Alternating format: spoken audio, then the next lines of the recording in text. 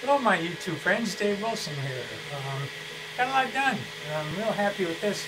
Got my Exoslide working with the OmniaDrop quick change mount. Took over a week to get everything put together and working on this, but so far I'm really happy with it. The movement seems really nice, and what I do like versus my linear rails is that the belts travel parallel to the gantries.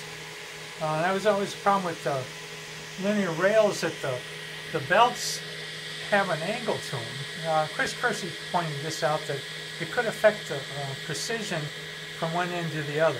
And I've seen a small, about 1/10 to 1%, maybe a little bit more change in size from the corners. So we'll see how this works, but so far the movement's very well, very smooth, and been real happy. And the quick change mount, I can take this end off and put it on one of the other printers. It takes about 1.5 to 2 minutes to change the whole hot end assembly. And the other thing I like about both these is the Easy Able stays with the mount. With the quick change on the printer, so it does not move with the hot end. Right now I'm printing something I saw on Thingiverse today. It's a 5015 fan adapter for the OmniaDrop, so that these fans can be replaced with a 5015 fan. So I don't have any right now. I've got some on order. They'll be here tomorrow, but I'll give that a test. And this is a linear rail model with the quick change, and it's doing pretty well. I've had no problems. I'm doing a test here just for the heck of it. I'm trying to print some OmniaDrop main bodies with a 0.4mm nozzle, which is probably sacrilegious, but the 2.25mm nozzles I have are just they're clogged up. I can't get them to work, so I'm just doing this for the heck of it, see what happens.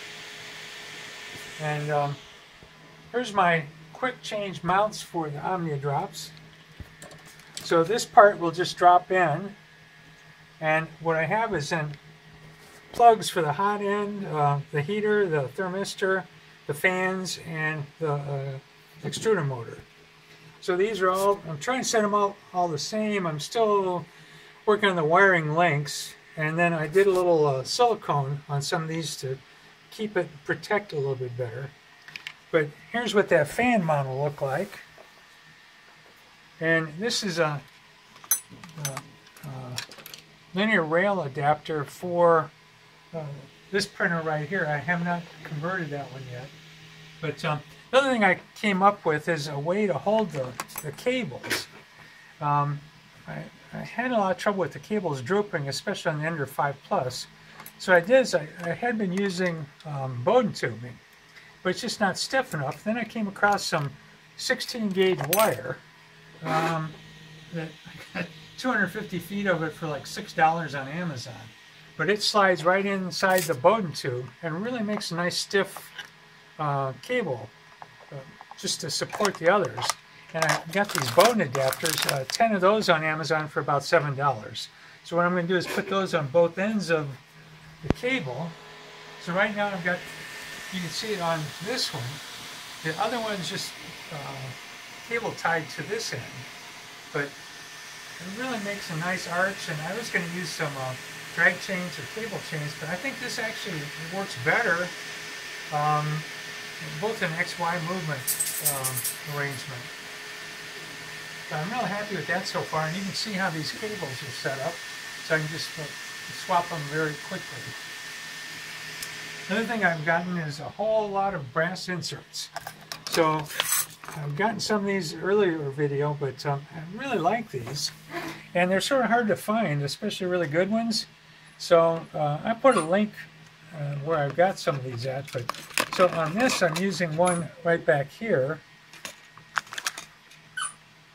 to attach that with, and on these I'm using them to attach the hot end.